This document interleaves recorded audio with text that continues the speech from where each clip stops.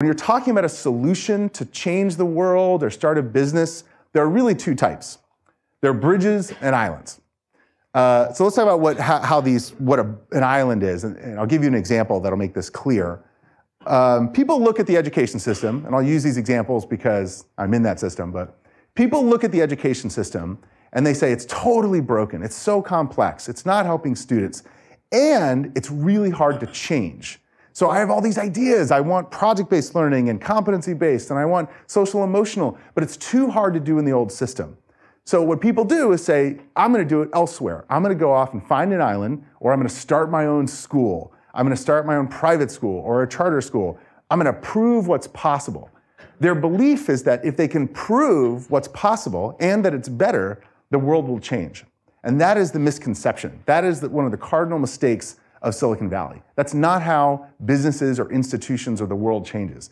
Now, these islands are incredibly important because it is true that we need exemplars. We need to understand what's possible. Islands create demand for change, but they're not the supply of change. To create supply for change, you have to create bridges. A bridge is a thing that starts where you are today, where your customers are today, but it goes to the island.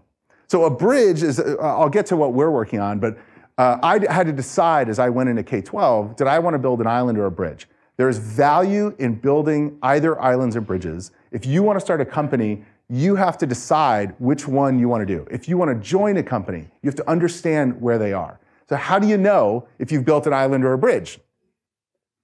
If you have to educate your customer about the problem you're solving, it's an island.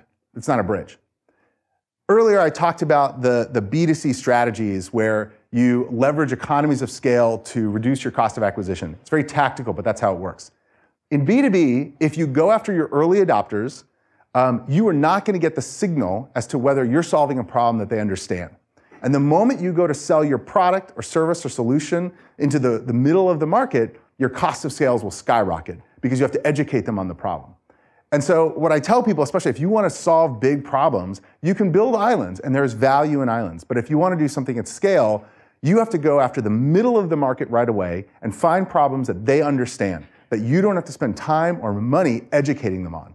Now, you may be aiming at a bridge, an island, I mean. You may be trying to get them somewhere else. The challenge is how to scaffold them one step at a time to that point. But this is how you know whether you're building a bridge or an island. So when I went into K-12, I saw a ton of islands. I just saw island after island. I saw a lot of really awesome private schools and charter schools and district schools that were doing things that were having meaningful impact on the students that they were helping, that had a broad set of and deep set of academic skills they were teaching, plus social emotional, plus cognitive skills. And yet I knew that just the existence of those wasn't going to help them scale. That traditional district schools, of which there are 130,000 in this country in 12,000 districts with 50 million kids, are dealing with today's problems. People don't buy the future. Businesses don't buy the future in mass. They buy the present. And your challenge is to find out how to scaffold them to the future.